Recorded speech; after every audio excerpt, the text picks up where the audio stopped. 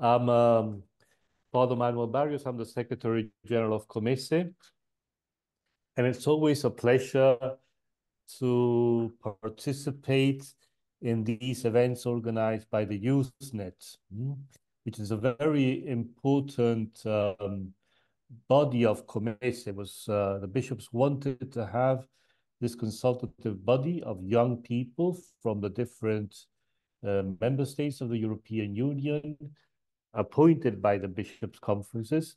So to hear the voice of the young people on issues that are important for all of us and for the European Union, and also making the voice of young people being heard, arriving to the European institutions. What are the concerns also of the Catholic Church and the voice of young Catholics regarding EU policies and the challenges that the EU is facing? I was thinking about the title of this meeting, Being Christian in Politics and Society. And I immediately was reminded of the statements we made public yesterday on the 13th of March, a statement by the bishops of COMECE, the bishops of the European Union, on the elections that we're going to celebrate in a few months, the beginning of June this year, which are very important elections for the European Union. So this message of the bishops to all the citizens of the European Union, and especially to the Catholics, is for a responsible vote promoting Christian values and the European project. So the bishops invite us to vote, to go and vote. You know that the turnout in European elections is generally lower than the turnout that we have in national elections. So the bishops invite us to vote responsibly, and I think that is important. To vote conscientiously, thinking about it, and to vote for Christian values, for the promotion of Christian values in Europe. It's not any Europe that we want. We want a Europe that reflects values that form part of the Christian tradition, like the dignity of the human person, family, the sanctity of life, solidarity, subsidiarity, those values that we consider fundamental. And we want also a vote, we ask also for a vote that supports the European project. That's something that is important and something that was born after the wars that devastated our continent as a project of peace, project of unity, a project of well-being, of democracy, of freedom. And in this message, the bishops also make a call to the young people, inviting them to vote responsibly, to vote for the future. And the bishops also quote a teaching, a message that Jacques Delors gave in Bruges in 1989 in the College of Europe. He was then, Jacques Delors, president of the European Commission. You know that he died some months ago, in December. And he said this to the young people of the College of Europe. He said, "For you are being invited to play your part in a unique venture, one which brings peoples and nations together for the better, not for the worse." So these were the words that Jacques Delors, he was Catholic, he was of the Socialist Party, a very important person for the European Union as we know it now, and also for the relationship between the European Union and religions. He was one of the main promoters of the Article 17 dialogue. So he invites young people to take part in this venture, which is the European project.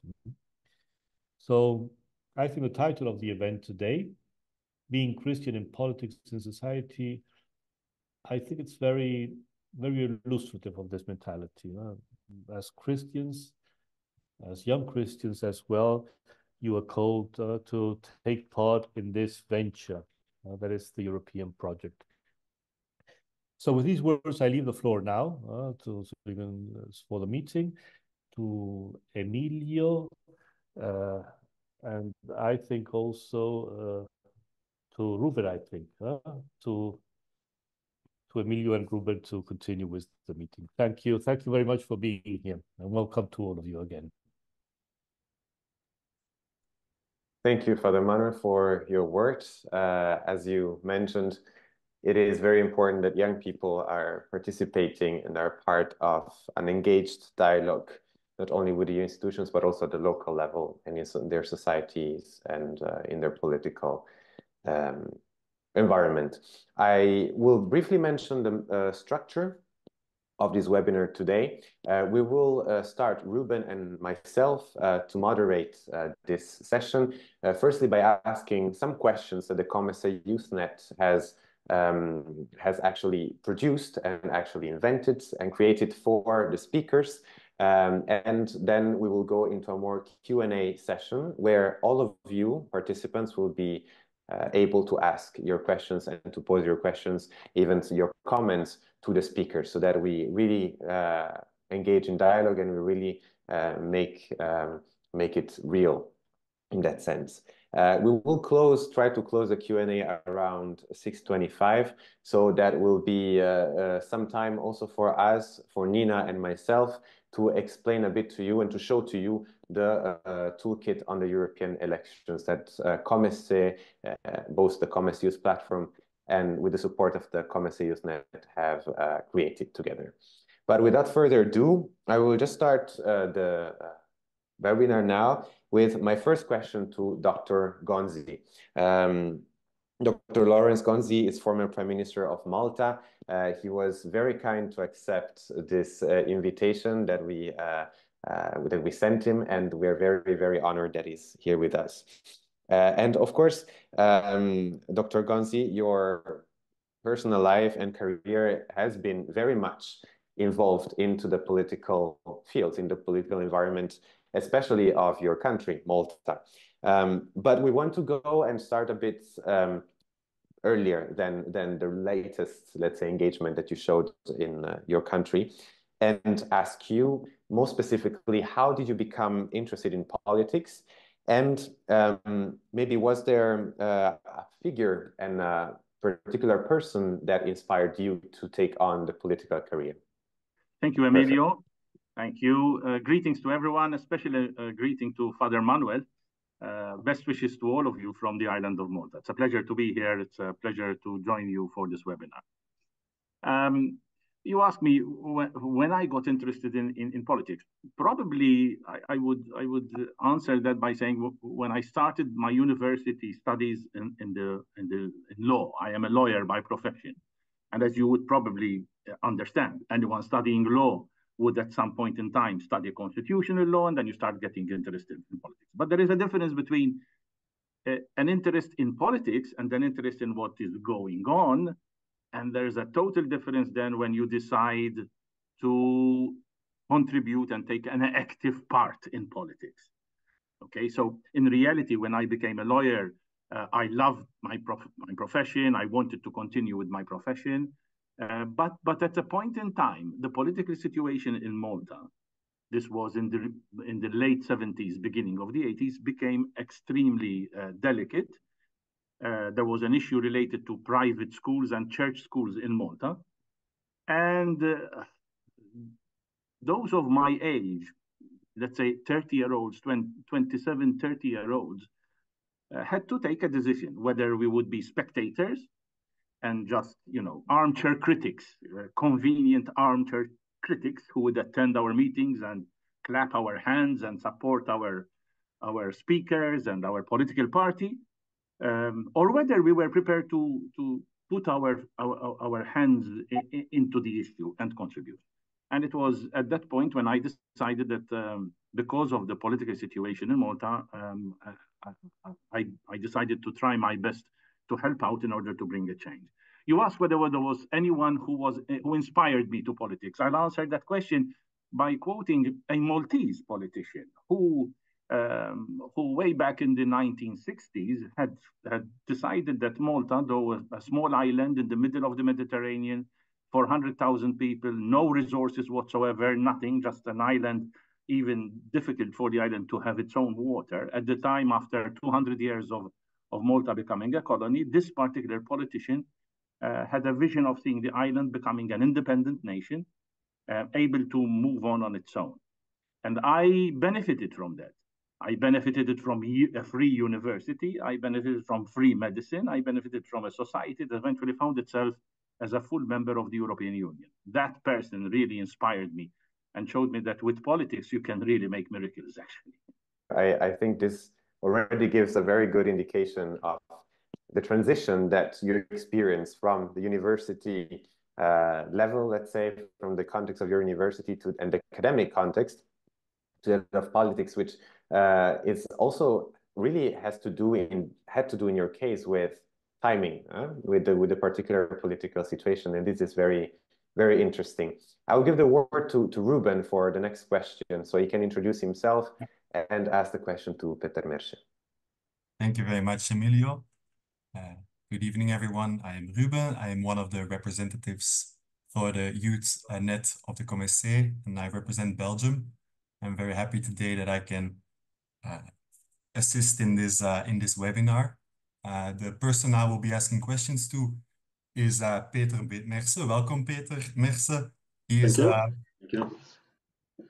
is a Christian political analyst, asked to commentate on different political programs and newspapers, and also a writer and a journalist, editor for the Slovenian newspaper Domovina. Welcome very much. Thank you. The first question I have for you today is a very similar question about your background and your motivations. How did you get involved in journalism? And was there a specific moment that you realized you wanted to be a Christian voice in politics? Well, yes, I could say yes. I was very interested in politics from very early age. I remember me being 10 years old or 12 years old, something like that, watching the evening news with my father, then asking questions, what are they saying, what is it going on here, why are they doing this, and so on. He was also quite involved in civil society, not in politics, but civil society.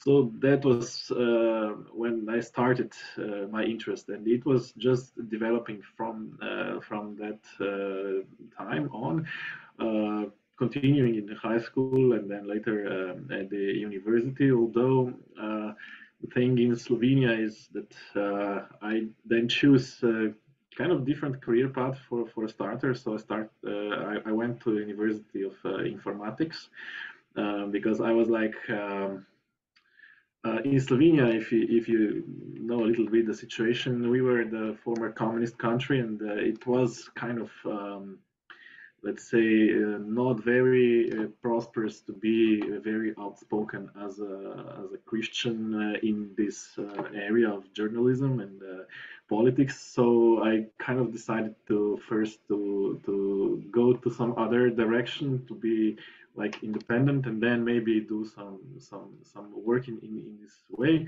But then I realized that I'm way too much interested for that, so I kind of switched completely and started to write. At first it was more or less a little blog, and then I was actually invited by the editor at the time at Domovina if I would become their correspondent, and it slowly developed to actually full-time career. So that I became a journalist for that newspaper, and I'm still there, really enjoying it so far. So yeah, that's it was slow pulse. I was always interested, but I was kind of afraid at the beginning. So if I will be able to like earn enough, if I will be able to survive with this profession at the beginning, and that's why I kind of did some leaps on the way here. But I realized that when something is really interesting you just follow this career path at the end. So regardless of the fears at the beginning. All right, thank you very much. Very interesting to see that you made your own path and followed your own calling, maybe I can call it, to this new job. Thank you so much. Thank you. Yes, I would then take the word and go back to Dr. Gonzi, because you have mentioned briefly already the role of Malta and actually the belonging of Malta to the European community, to the European Union. And since you were Prime Minister, I think that's really where the period of time in your career, but you will tell us, of course, where the work, the political work becomes more intense. And what were the main changes that you would say Malta experienced after it accessed the European Union? What were the advantages maybe that the Maltese people in the end got from their belonging and their accession to such a big group of countries for a small island, as you mentioned, that Malta is? And what was your role into that? How did you manage to make the island and make the country move into this group? That's a very good question. Let me describe to you a very sweet incident, no, not incident, actually, event that I had on the 1st of May of 2004, when we joined the enlargement of the European Union. 1st of May 2004, we were invited to Dublin to celebrate the enlargement of the EU and to actually take the first day as members of the European Union. And I was approached by Jean-Claude Juncker at the time, who was the Prime Minister of Luxembourg. I suppose you know who Jean-Claude was. We became very good friends. And at the end of the ceremony, Jean-Claude asked me, Lawrence, he said, get a glass of champagne, let's go outside and toast. And I said, yes, of course, but what are we toasting? He said, we are toasting a special occasion. Luxembourg is no longer the smallest member state of the European Union. Malta has now this privilege of being the smallest member state of the European Union. The smallest member state. Now, that in itself encapsulates the enormous debate we had over a long period of time to persuade our population, especially the young one, the youth of our generation, that this was the right step in the right direction. A tremendous change that would bring enormous benefits for the country. Today, 20 years later, now keep in mind, because this is very important, what I'm going to say applies, I would say, to every country. Those young people at the time who voted in favor of a referendum for Malta to join the European Union, those young ones at the time were 18, 19, 20-year-olds. They are 40-year-olds today. Young people who were born in 2005, 2006, and afterwards do not recall what the situation was before we joined the European Union. Now, let me explain what the situation was before and what we have today, which we take for granted. Before, our young people could not go to work in the European Union, in any state of the European Union, without going through a very complicated process of work permits, of visas, etc., etc.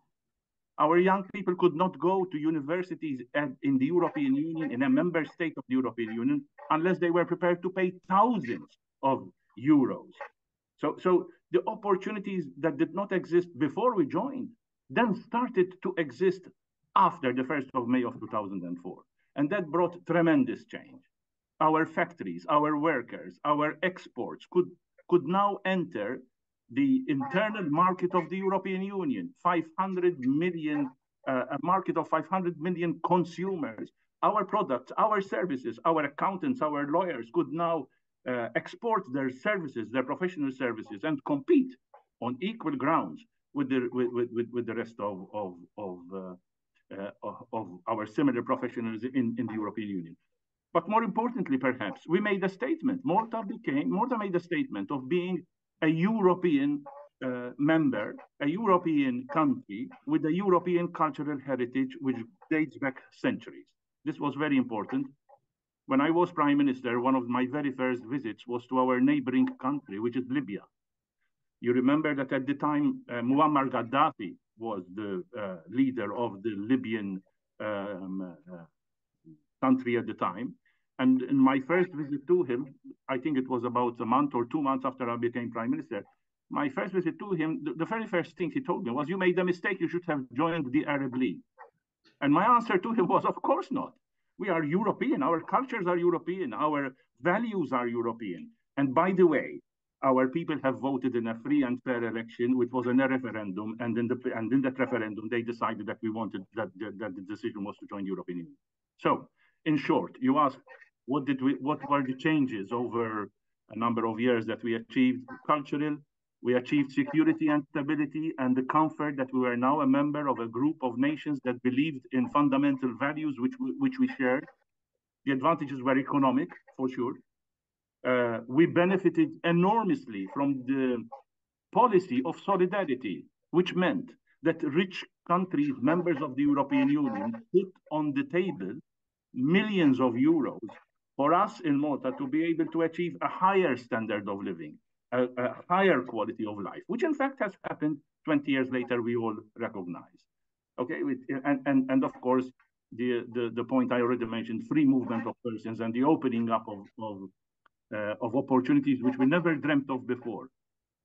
Please, and once those of you who are listening to us or following this webinar, do not take these things for granted. These are all benefits that were brought to us as a result of membership of the European Union. And perhaps the most valuable of all that was the peace and security that we enjoyed for a good number of years, thanks to the European Union. 70 years of peace and security in the whole of the European nation, which, by the way, today is being challenged and facing enormous pressure.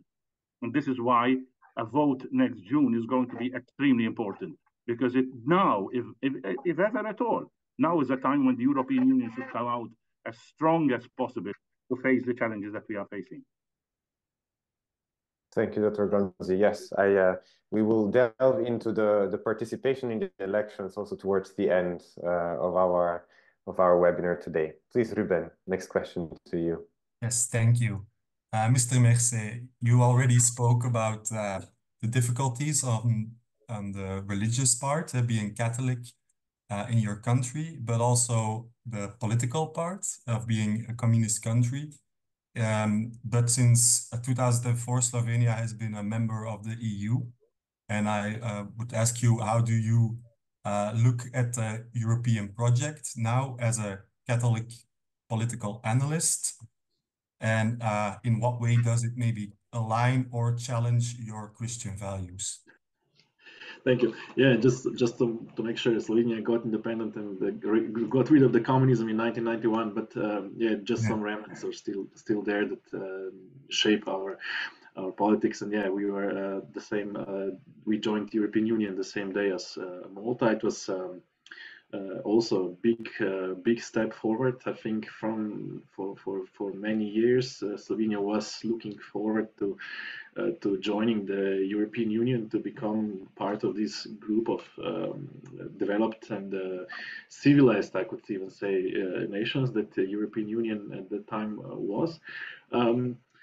Regarding the Christian values, I think that the European Union, it was started as a peace project. It was started as a very Christian project at the beginning. If we look at the founding fathers of the European Union, these were very Christian people, and they also established the European Union on these values. But since then, there is nearly 80 years, and in this time, many things changed. I think that Europe got a little bit, it slept a little bit on the successes that it had. So it was a very successful project so far. It still is. Don't get me wrong. if we look now and ask where would we be without the European Union and where we are now, I think the answer is obvious. I will not repeat because I think that Mr. Gonzi very well showed these benefits. The way I see the problems maybe here is that European Union grew with bureaucracy, grew with all this ballast, so to say, especially in recent years, and turned itself very much to the left, away from the Christian values, away from the founding principles that it was founded on. So I think a couple of years ago, there was even a debate about the European Constitution, and there was a huge opposition to mentioning that Europe is actually founded on the Christian values. So that is a big thing for me. That actually scares a little bit me about the future of the European Union. So that's why it's so important to keep the track and keep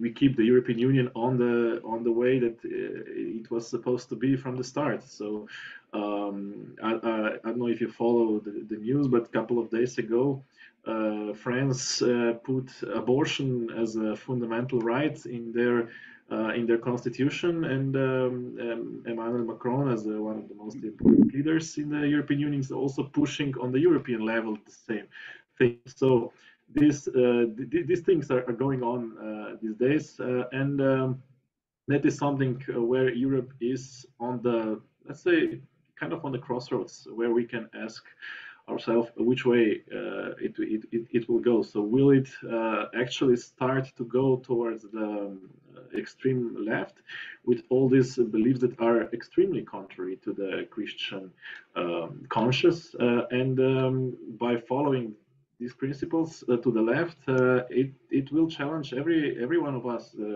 Basically, in almost all European countries, we already pay for abortions with our taxes. We pay in some countries. We are paying for the euthanasia. It's spreading more and more. We are. I think about half of the Europe already has family values destroyed regarding the Christian viewpoint on the family, and in some cases, even when you are actively opposing this statement, you're already starting to. It's not yet the way as it was in the totalitarian times, but already you start to get flagged on social media. You start to get messages. Okay, you were on the. You're making the hate speech and stuff like that. So we are still in very democratic situation. We can choose. So we have free speech so far, but there are very strong currents that are pushing us away from here. So that's why it's very important. How do we choose? And that we ask ourselves, what are the basic values that we are standing for, and who are the politicians, who are the future members of parliament in Europe who will protect those. Also, on the other hand, it's very important to get the good measure, because on the other end of the spectrum, we have some of the politicians who are trying to pose as protectors of those values, but they're also against the European Union or trying to dissolve or destroy the Union. So it's very important to keep in mind that we choose the politicians who are for the Christian values, for our standpoint, but at the same time that they do not destroy European Union in a way to protect or in the way they believe to protect those values, because I think they will do maybe more damage than good if we go this path. So that is a very big thing to consider, where to cast the vote to steer European Union on the right track and not destroy it in the process. Hey, thank you very much. Interesting. Maybe a small question about your answer is, how do you How do you go about criticizing EU, but also being wanting to be a part of the democratic process and the vision of what EU is with its roots in Christianity? How do you keep the balance without being considered a Euro-skeptic? It's a quite hard question sometimes, because you have to be critical of the things that are wrong. I mean, if there is a, I don't know, the directive in the European Parliament that is going the wrong way, we need to be critical. We need to be critical of the things that we see that are wrong. That is nothing that doesn't mean being against the European project. It means actually being for European project, because by pointing out to the problems, we can enable European project to get better. But the truth is that extreme left, it's always trying to portray even basic conservative positions as anti-European. They actually change the language, change what is supposed to be European values, and they say, okay, you're against European values if you're for the family, if you're for the Christian faith, if you're not against. I mean, if you use the words Christmas, it was already in. If you follow the things in European Commission, so suggested we should stop using the word Christmas. That's so. If you are conservative, you have to. I think it's very important to keep your faith, to keep and be strong in it. So not to hide your Christian values. Just don't buy that the only way to save European Union is to dissolve it. That's the only thing that I think it's important. And you have to accept that if you stand for the Christian values, at some point you will be labeled maybe as a fascist or as a Euro-skeptic or something like that. That eventually will happen. But in Bible, it's already written that if you are for the Christ, at some point you will be criticized. You will be maybe even prosecuted. I hope not in Europe, but so far. But yeah, that is the reality, and I think we should not be afraid of this. So not to step back first time that somebody will call us a fascist because we want to save lives or protect the family or stuff like that. Okay, thank you very much for your answer. Back to Emilio. Yeah, thank you, Peter. I will go back, maybe Dr. Gonzi, to your beliefs, your faith, and I wanted to ask you, when you entered politics and when you were Prime Minister, and also later, I believe this is also something that really touches you now in the work that you do. Was your faith a driving force to get engaged in politics, or maybe a source of doubt when you consider this decision? I say this because it can be something that makes us ask questions about our involvement in politics. I recently reread one of the 8 Beatitudes of the politician that were written by Cardinal Vantuan, that says, "Bless the politician who remains coherent, true to himself, to his faith, and to his electoral promises." But then, of course, comes the question, to what extent we compromise. So how did you engage in this, conflict, let's say, mental conflict? Yes, first of all, let me just endorse what Peter has mentioned in his last intervention. And in reality, the challenge that faces each and every one of us, it's our convictions. It's whether we are prepared to stand up for what we represent, for the values that we represent, and whether we are proud of those values, and whether we are prepared to use all those arguments that we have and that are extremely strong to persuade our listeners, those who are working with us, and even those who are in opposing parties, mind you, that in reality, the values that we as Christians embrace, and the values that I hope every one of us tries to put into practice when we are in a position to take decisions, I hope that we will show that those values actually translate into benefits for our society. I mean, I once was told that perhaps one of the best kept secrets of the Catholic Church is its Catholic social teaching. The values of Catholic social teaching, which are universal in themselves, and which I could argue again facing anyone from the extreme left side of politics, or even extreme position, whatever it is, that these are values that they cannot dispute.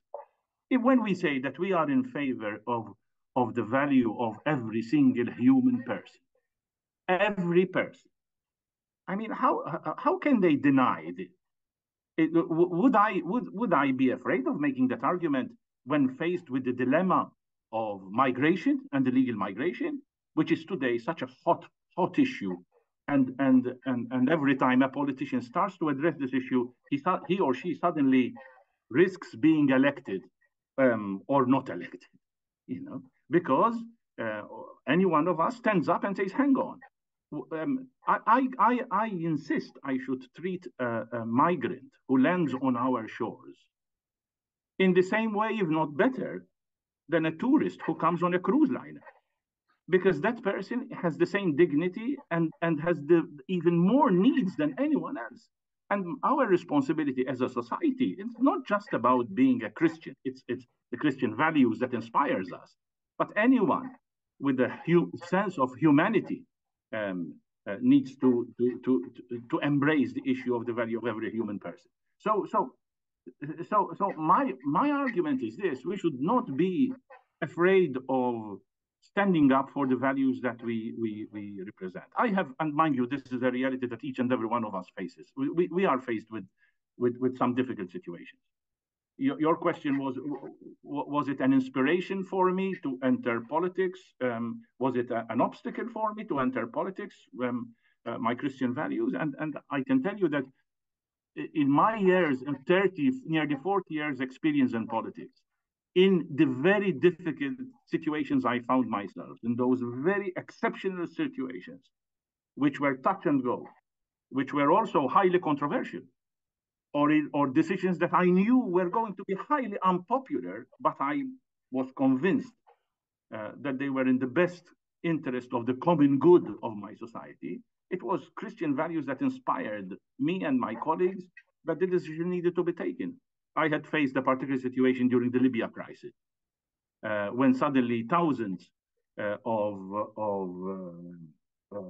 individuals, citizens, etc., started escaping from Libya during the Arab Spring because of the tragedies that were taking place in Libyan territory during the uprising by the Gaddafi regime. Malta's role at the time was of welcoming with open arms all those who needed help and support, and whatever was required for them to go back to their countries and to their lives, etc. Difficult decisions, most of them unpopular, but in reality, they proved that those values are the values that actually translate politics into real everyday action that are of benefit to the population and to humanity itself. So I would strongly take a position that these values are the values that guide us in our decisions, especially in the difficult times. Thank you. I couldn't agree more with the fact that this should serve as a compass, right? As a compass for us to, let's say, find a good orientation whenever the situation, the political situation, the social situation. I just spoke about migration becomes very complex, and we don't know which way to go anymore. Before giving the floor to Ruben again for another question to Peter Merše, I will just remind all the participants that they can already write in the chat or think at least about some questions that we will ask in a few minutes, that you will be able to ask in a few minutes to the guest speakers. So just as a hint. Please, Ruben. Yes, my next question for you, Peter Merše, is you already spoke about the polarization. You spoke about extreme left, but there's also extreme right, and the political environment that we live in today, not only in our separate countries, in the EU, but also in the world politics.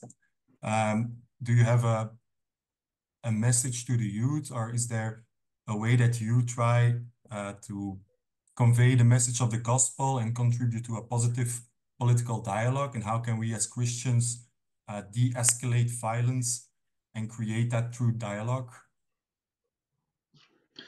Yes, the thing is, if you look, polarization is the fact that we can see it, and sometimes if you are really real, Christian values should be somewhere in the center.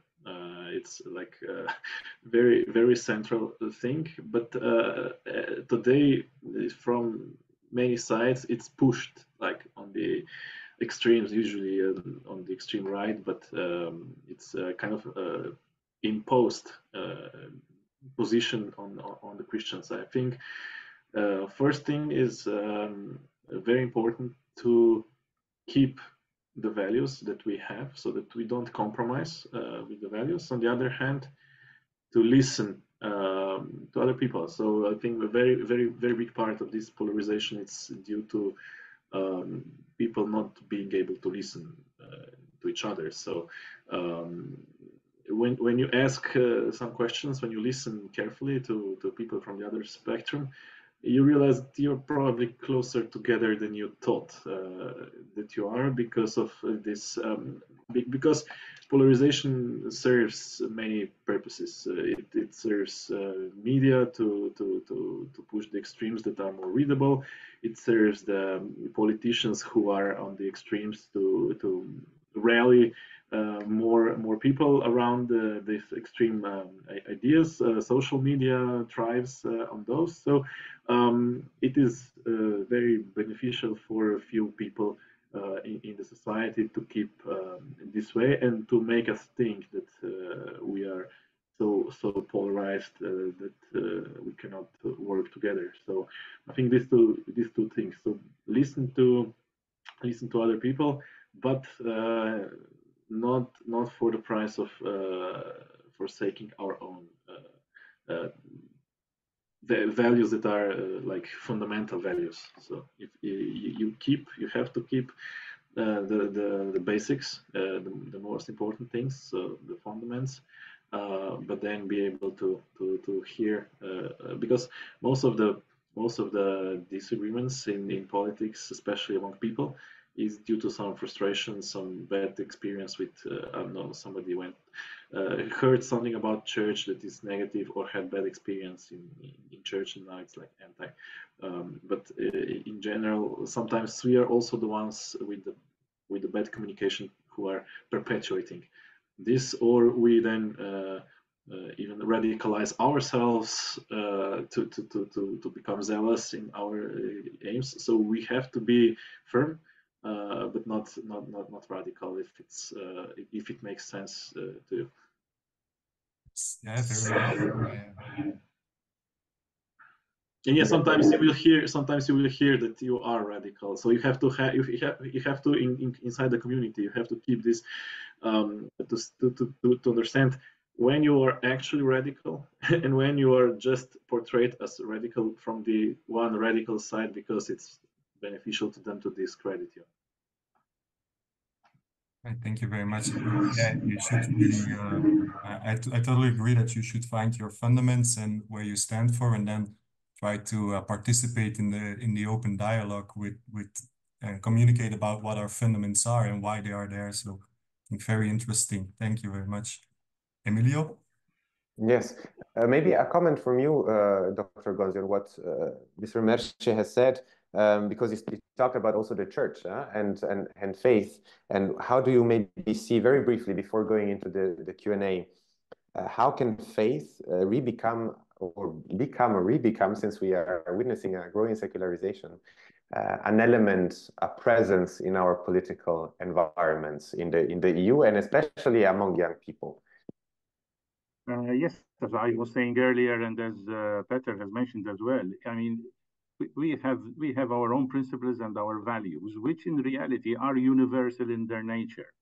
Yeah, I listened to what Pope Francis has done during his papacy, and I mean his Laudato Si, his appeal for the environment. The head of the Catholic Church, has brought to the fore, has brought to the attention of the whole world our responsibility towards the environment, towards climate, towards taking care of what is precious for us. This is the head of the Catholic Church. I would have loved to listen to that type of presentation, I don't know, by the head of some major state, which is not just member of the European Union, but even somewhere else from other parts of the globe. I mean, it's a statement where we are listening to the head of our church saying something which is applicable to everybody. And whether you are a Muslim or a Buddhist or an atheist and don't believe in anything, you must agree with the statement that is being made. These are the values. And when I address groups of young people, I try to explain to them, I am a politician. I spent half of my life active in politics, not just following politics. As I said, I suppose everybody in some way or another gets interested and switch on the radio, switches on the television, watches, I don't know, some kind of discussion, or nowadays follows what influencers say on social media. And listens carefully more to what influencers say rather than what leaders, political leaders say. This is the reality. I'll make a small parenthesis. Yesterday, I was watching Italian news, and I was fascinated by an initiative that was taken by President Mattarella. Mattarella invited some of the most famous influencers in Italian society, in Italian social media, and invited each one of them separately to talk about one article of the Italian Constitution. Now, that's a fantastic idea. There you have a new means of communicating. Influencers who are talking about different articles of the Constitution, and mind you, most of those articles include within them values that are Christian, values that are part of our Catholic social teaching. This is wonderful. This is beautiful. So, bottom line, the message I put forward is this: listen, politics is not a dirty word. It is not a dirty reality. It is a very powerful tool that can bring change in our societies. Now, change, it depends what change you want to bring.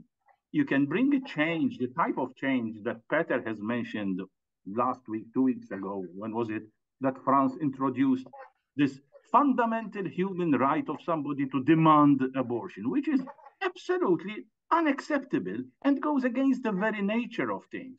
As against us, that our position with reasonableness is that we value every human person, including the life of an unborn child that deserves, that has the right to live. So who's going to anyway, it's a topic that we can take on and discuss as much as we want to. The bottom line is this: we have a responsibility to participate in politics, and we have a responsibility to make what we consider to be the right choices. In other words, choosing the persons, the individuals who can represent what is positive in human life and human nature, and what will benefit us in the long term. Thank you very much, Dr. Gonzi. I think you concluded this first part. Can I intervene, Tonio, from Malta? Just a second. I think now we opened the Q&A. There were two, one question that was already on the chat. So we will go first on this question that was, I don't know if Bram, you want to ask it live? Or maybe I should read it. No, I can read it. So Bram Sliggers asked for Peter, a question to Peter. What do you think of the political system in Poland and their, let's say, attitude that is very conservative? And then we have another question by Adrian Schwenkbar concerning voting responsibly and making the good decision in the EU elections. I'm worried in some way because I do not perceive there is a party or a parliamentary group which really sticks to Christian values. Those who follow some Christian values tend to be Eurosceptical or totally against refugees, and those who are moderate are supporting the globalist agenda and some movements that oppose our values. So what is the idea about making a responsible decision? And then This, I think, can be asked to both of you, to both Dr. Gonzi and Peter Merše. And then, yes, please, Mr. Borg, you can ask your question. Okay. First, I think the question was regarding Poland. As far as as far as I follow the situation, it's always we first need to have in mind that no politician is perfect. So if we expect that we will have the perfect politician, we will be always disappointed. And the politics is usually or always the art of possible, as it's said, or so choosing the best, or at least the least bad if we don't have the best option. So regarding Poland, I was very happy when I realized that the previous government asked the Constitutional Court regarding abortion, which is a big topic in Poland right now, and the Constitutional Court said that it's against the Constitution to kill a human person. So that's why it was more or less restricted abortion from that.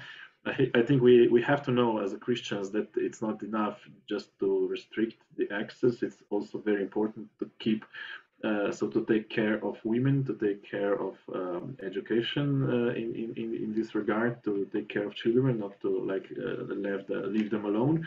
But in general, I don't in this regard. I think it was quite positive. It was not everything positive. Many things were also the mistakes that the previous government made, and that's you always have the mix of options that you have.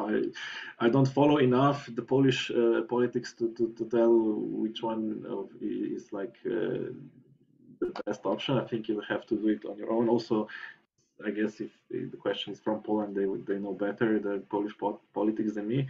Just maybe to finish in this regard, regarding the refugees, it's always we need to see the person on one hand, also the politics behind.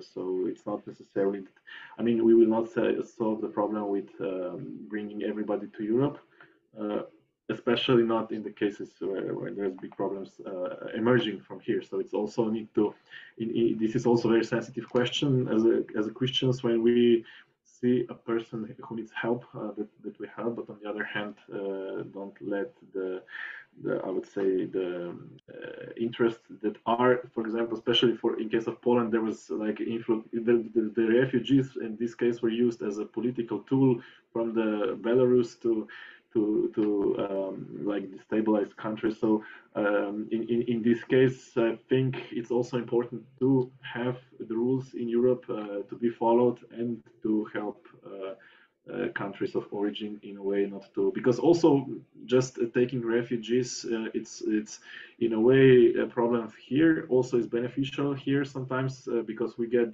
the workforce that we don't have because of our low fertility. On the other hand, we take people from the countries of origin that should develop their society, and they're missing in those countries. So it's a very complex question for just a couple of minutes, but yeah, we need to keep it in mind when we're talking about. So it's not like I would say refugees, all migrants welcome, and all migrants go away. It's always wrong, perspective. You need to look deeper. Thank you, Peter. Dr. Gonzi, do you have maybe something to say about this difficulty also in voting? And we also have a question that goes a bit deeper to the extremes. We've talked about extreme left, extreme right. How do we indeed position ourselves towards these tendencies? Yeah, well, it depends on what issues we're talking about. My position is a very strong position with respect to migration, in the sense that our first responsibility is to save lives, and it would be a disaster if the decision by the European Union itself is to have a migration pact that would place more importance on the financial compensation instead of shouldering the responsibility of accepting migrants, genuine refugees that are escaping from the terrible situation that exists in their countries. I am critical myself of the migration pact that has recently been adopted, even though in a sense it is a step forward. However, let's be practical. In life, steps are taken sometimes one step at a time. And sometimes progress is difficult. It takes a lot of persuasion. As you all know, in the European Union and in the elections, in the forthcoming elections, there are the different political parties and the political families. I militate, and my party militates in the European People's Party. And our responsibility and my responsibility to start to try and influence the formulation of policies within that political party. COMECE should work within the political parties, whether it's the EPP or whether it's other political families. Work must start from there in order to fashion policies that are in line with the values that we espouse, with the values that we embrace. But I understand that these are not easy decisions to take. The most important principle is, if you have our values, we either stand up for those values and defend them, or else we would be living a lie, a hypocritical position. So it stands to us. And I believe that we have a strong message to put forward that is persuasive as well in itself. Thank you. Thank you very much. I think I will ask the last two questions, always from the audience that we have seen in the chat. I think we already touched on the migration pact. We have touched a bit on where to stand and the diversity of the parties that we have, the extremes. But one more question addresses the religious plurality of Europe. It says, how the increase of religion plurality is shaping the European democratic process? So a more general question. And the last one is a question from Francesco Masina from Italy, who asks, beyond engaging personally in active politics, how else can we concretely stand up for our Christian values in the European context and fulfill our mission?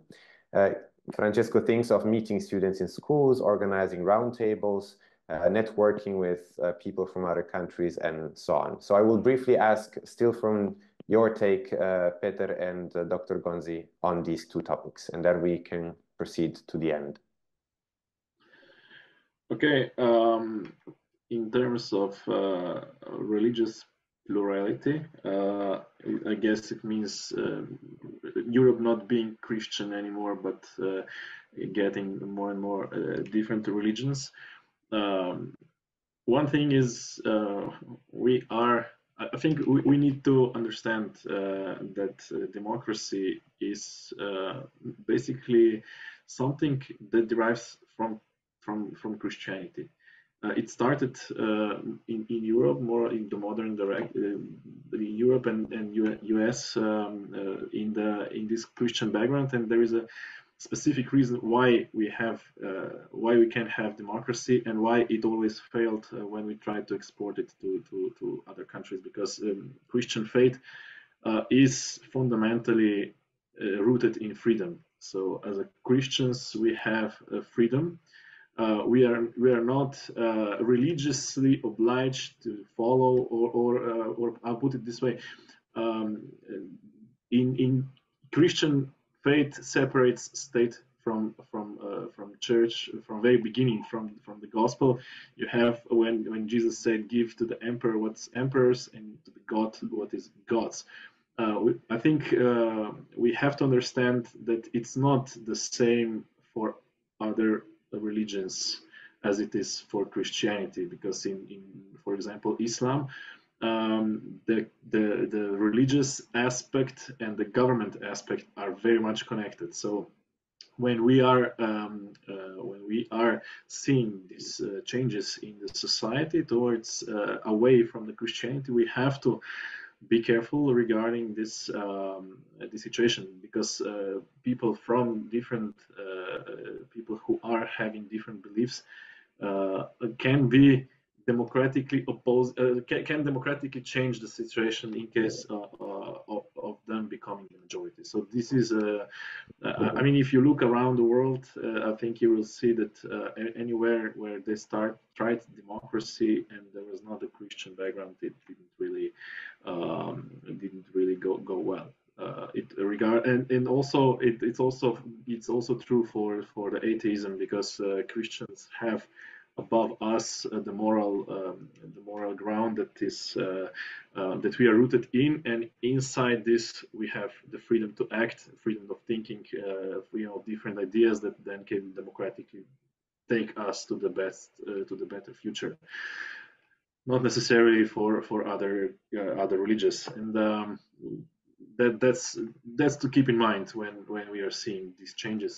Also, regarding the second question, how to stand up, I think there's many ways. Being active in politics is just one way. It's also, well, you can support. In a way, you can come to rally, come to vote. If you don't vote, you are leaving this to other people. So your values are not represented at the end in the end result. By being informed and telling about this to other people around us, to be active in civil society, and push, because we have to understand politicians don't do everything in politics. The politicians, if we want some ideas to change, to shape our countries, I guess it's the first step is the civil society to change the perspective. So if by civil society we change the minds of people, those people then demand from the politicians these actions in vote, and the politicians in advance cannot do it because they need to be voted. So if the people don't want it, they will not vote for the politicians who are trying to do it. So the politicians are actually the second step usually in those cases. Also, in the shift of going left, it was the same way. It started at the universities, started with the NGOs, then shaped minds of people that they voted for the politicians who were then advocating for those things. So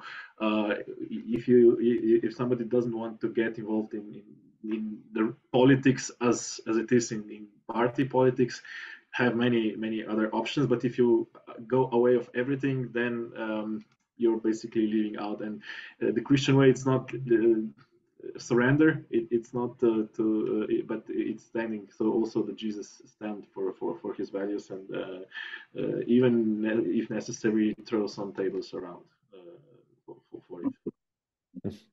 Thank you, Peter, of course. And I'm sorry I didn't give the word to Mr. Borg, but he wrote in the chat that indeed voting for candidates who are inspired with the Christian doctrine actually transcends political parties and yes. So on. Dr. Gonzi, the very last remarks from your side.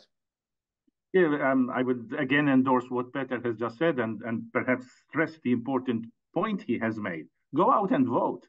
In June, you have a challenge. All of us have this challenge that we need to participate and vote and make wise choices, which is the invitation that has been put forward.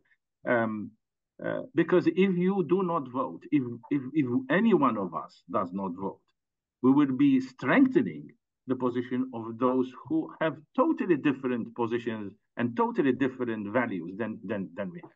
So we have to exercise this unique privilege that we have. And I would end my contribution here by once again repeating, politics is a beautiful tool to bring positive change to our societies.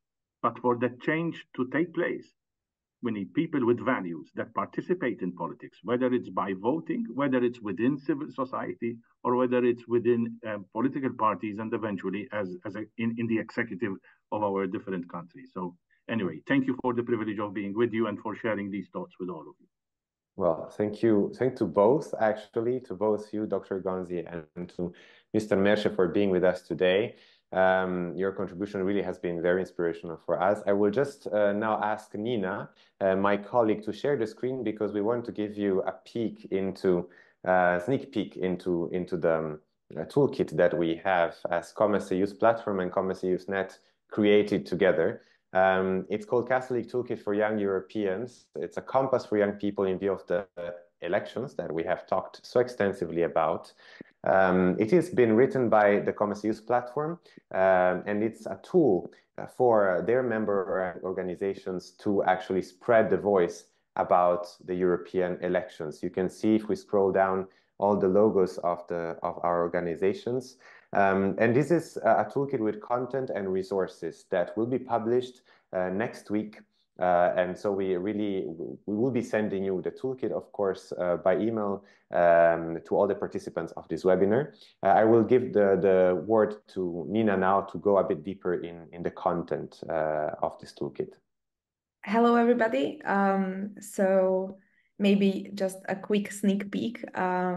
The toolkit is structured into 5 main topics, and each begins with a relevant quote from either like encyclical letter or exhortation, and then a topic is elaborated on deeper in the text below, as you can see, based on Catholic social teaching. And the last section of the page are always questions for your personal reflection, so you can think about those things before like making a decision. And the toolkit delves into topics of politics, citizenship, common good, European identity, and critical thinking. And then additionally, you can find here like practical information on the European election process and useful links, but Emilio will tell you more about that, I think. Yes, Nina, indeed, you can see a timeline of the European elections. Of course, there are different dates for your country, depending where you come from. And the links are mainly to European institution websites. So you can actually click and find out more about how the procedure is going to be in your country. And the very last page contains some sources. So the cyclical letters of very many popes that we have selected, some speeches and messages, and also some statements or manifestos of civil society organizations and European institutions that talk about the European elections, especially this year's European election. And the toolkit, of course, ends with a call to vote from 6 to 9 June 2024, and it will be translated as well. So we really encourage you, once you will receive it, to spread it in your networks and to make it known, so that it will be useful for your friends, as we have heard from Peter, really to tell people around us about the elections and what really matters in terms of values and in terms of what we want to see in the next 5 years. So I will end this here. And I thank you all again. I thank Ruben that helped us with moderation. I thank Nina a lot for her support in shaping and making this webinar a reality. And we hope to see you all soon, very, very soon actually, for another of these events. Thank you very much, and bye-bye. Thank you, Peter, again. It was great to have you. Thank you. Yes, bye-bye. It would be great to answer the other questions that are also very interesting in the chat now. Indeed. We could have had 2 hours more I know, to go more in depth. Yes.